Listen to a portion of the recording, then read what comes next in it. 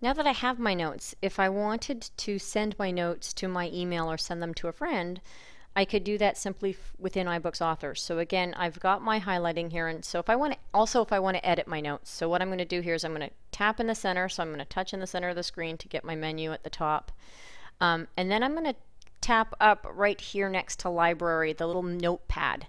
Okay, so let's get it back, and then I'm going to touch the notepad.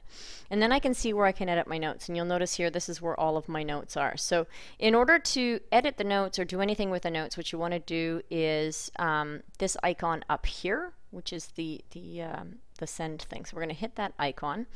And now I've got the option I can delete things as well. So I've got an example in here that isn't a real note, so I'm going to take that off, highlight it, and I'm going to tick the delete. So I touched it, and then I'm going to touch delete that note because I want that note to go away. And now I want to send an email with my actual notes. So again, touch that button again, and then I'm going to select all. So I select all of the notes in the document, and then I'm going to touch.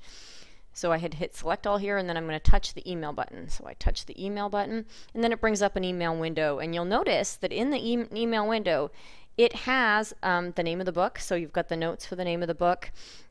You have within here the early identification of concern. So that's the chapter and the page number where the highlight was, what I highlighted, but also the notes that I typed in for each of the different things, and I can just send them off to my friend via email.